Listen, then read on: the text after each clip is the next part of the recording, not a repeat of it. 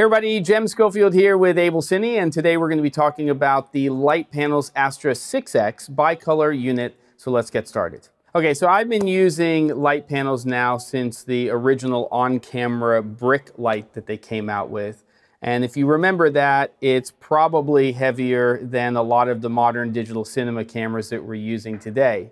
And then Litepanels came out with the 1x1 form factor, which they are so well known for, which has evolved over time to this now today, the Astra 6X. It comes in a daylight and also a bicolor unit. I'm using the bicolor. I think it's better suited for small to no crew production, where you want to have that flexibility. And why is it called the 6X? It is 6 times brighter than the original Litepanels 1x1, and it is 50% brighter or has more output than the last version of the Astra Light. So really giving you a lot of punch, maximum power draw of 105 watts. And this fixture is something that I've used on many productions. Now the focus of this video is not going to be on photometrics. You can go to Litepanels' website and there are plenty of articles and reviews that talk about the output of this light from different distances. Also, of course, it is high CRI and TLCI, and you can look at those metrics and see what those are as well online. But what I really want to do is break down what the light is and different ways that you can use it in your production. Now, this being sort of ubiquitous to what we're seeing and sourceable in so many places, it's definitely a light that you should know about and kind of know what the features are. So let's go ahead and take a look at those. I'm just going to go ahead and swing the light around here so we can take a look at the back first. And pretty simply, we have over here our color temperature knob. Big change now is that we can actually see readings in Kelvin temperature from tungsten to daylight. We also have our intensity knob here, which is how much light is coming out of the fixture. And then of course the power button. And then here, just under the fan, which is very quiet, not a problem for interview type setups, there is a space here where you can add a module that will give you DMX and also Bluetooth control over the light, and you can actually control multiple fixtures if you have that module in multiple Astra lights. So here you can see that we have the Astra being powered by mains, so it's actually plugged into the wall, and we've got this standard 3-pin XLR attachment which is going into the power brick right here, and then that's running to our outlet. And what's nice about it is it's all compact. It's all built into the yoke system of the Astra, so it's very easy to use. But as you saw when I turned it around, I actually have an optional adapter on here, which for this unit that I have is set up for AB or gold mount, so that's what this is, but you can also get a V-mount adapter. Also attaches directly to this yoke here, so it's all self-contained. The other nice little touch here is we have a 1/4-20 tap here and also here on the yoke of the light system. So that's really the back of the light. Again, that fan is very quiet, and the yoke is built in and is all part of the unit. It's a very light unit overall. And just in terms of taking a look at the light that's coming out of it, you can see here that as I start to turn on the light, it is a dim to 0. So we've got 100 to 0 here. It's a true dim to 0 unit. It is designed to be used for high speed, so you can actually do off-speed recording here with no flickering and issues like that. So if we take a look at that here, you can see if you're looking at the actual diodes themselves coming through the lenses, that we do have really precise control over that output. And again, let me just go to full power here. You can see there's a lot of punch with this unit, that I can change the color temperature. And when I'm doing that, that is in fact a regulated output there. You'll see a slight shift in terms of output, but nothing like you may have seen in some fixtures when you get to that middle ground between tungsten and daylight, where you're getting virtually twice as much output from the light system itself.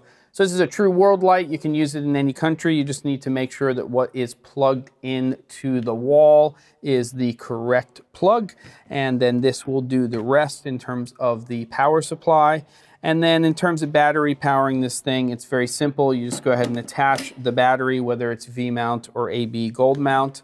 you will detach the XLR plug that you're using from mains, and then there is a cable here, which is a P or a D tap. Just goes right back into the adapter here on the back of the unit. Once that's attached, then that gets plugged in as a 3-pin XLR into the back of the unit, and then you can turn the fixture on and you are battery powered.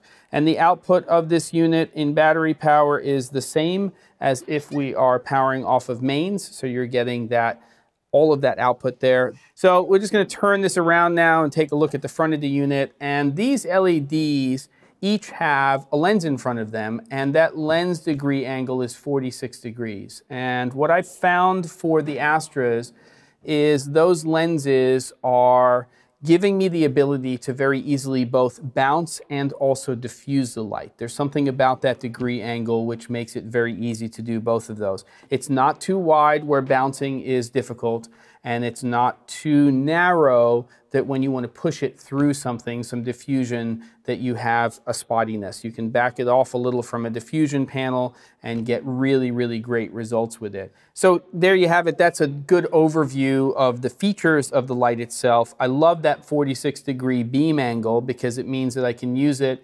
easily as a hard light source, but I can also use it as a bounced or a diffused source in my productions. In fact, that's the way I'm using it most of the time, unless I need it to read as a harder source coming into a window, or it's being used for an edge or a kicker or something like that. And the bicolor for me is what I would get if you're in a small to no crew situation, even though the Astra 6X does come in a daylight only fixture.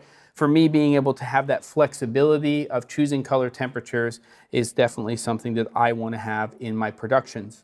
So let's just go ahead and take a look at this light being used in a couple of different situations where we're bouncing the light and also diffusing the light, and just sort of talking about how it will be used in real-world production.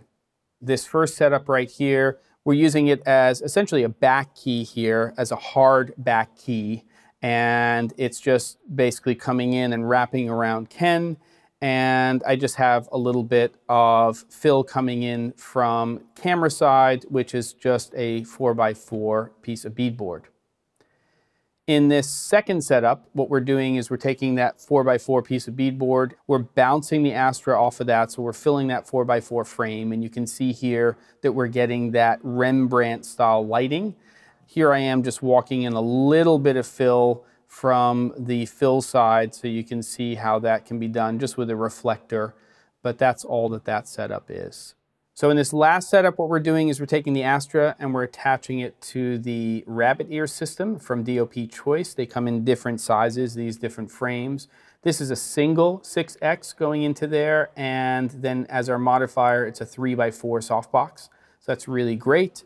And you could even take two of these Astra 6Xs and you could put them into a larger rabbit ears and attach it to the same softbox, because it's a system they've designed to use with lots of different lights. And as you can see here, we just have this really nice soft wrapped light around our talent, and then we're just walking in here a 4x4 piece of beadboard on the fill side, and you can see how that looks. So there you go. Those are a few different setups using the Astra 6X in production.